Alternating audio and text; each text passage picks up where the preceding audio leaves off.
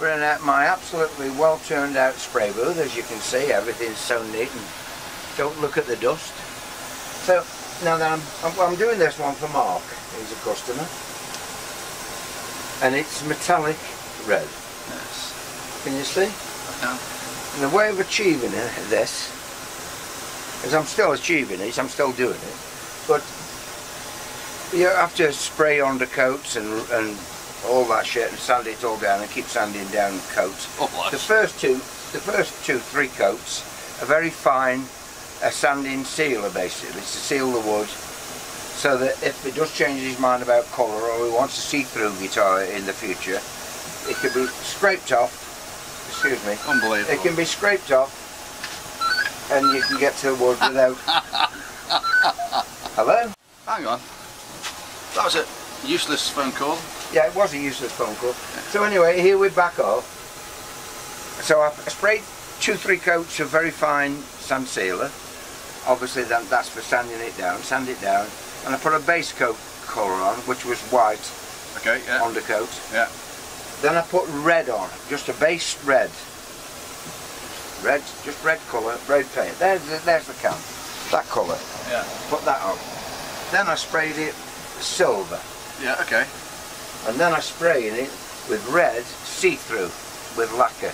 Just so it's a red stain in a clear lacquer. Clear lacquer, yeah. And then that goes on. Okay, yeah. And now I've got to check it all over to see if everything's okay before I next coat. It looks like a bit slightly shady there. Yeah. And then the next coat, well, coats more than one, will be clear lacquer. So the point of doing this is you get like sort of a metallic finish. A deep metallic-y finish, yeah. Yeah. Yeah. And it looks flip-floppy pearly. Flip-floppy. And I'm doing the same with this. Now this is at the stage now where I'm just doing the black.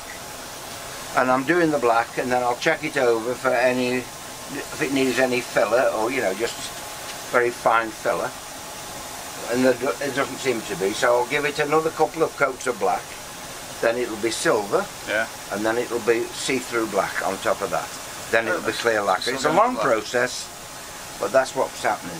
So in theory that is you kind of end up like a glassy black sort of... But yeah, metallic black, yeah. Metallic black, yeah. Yeah. What is that? That's an answer, isn't it? That's going to be an answer, yeah. An answer.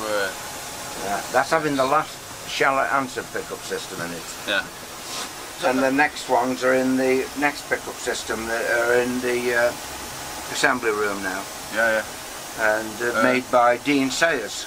Dean He's Sayers. a local lad. Okay. Where you going?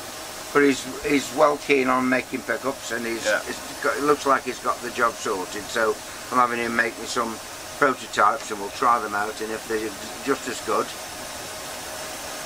or better, that's obviously marvellous. Has he got a website? Do you know?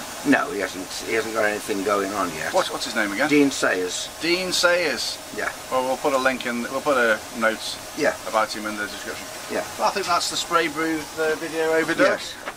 Yeah. I used to make my own pickups as well in the 70s, but too much hassle. I don't enjoy it anymore. I loved it at the time. Made lots of pickup systems. Made answer systems as well. Oh. Made bass answer systems. I made lots of different pickups, jazz pickups and precision stuff. Loads of different things, but no. What a glum note we're leaving this video on. Yeah, this is the reason Shell stopped making pickups. There's so many good pickup makers nowadays. Yeah, like bespoke makers. Yeah, well, those Seymour Duncan and all the likes of that. Mr. Kim makes them in Korea. Really good pickups. So there's lots of good pickup makers. So, yeah. And they specialise in them. Yeah. So they might as well use theirs. Nice. Okay, so thank you very much. Okay.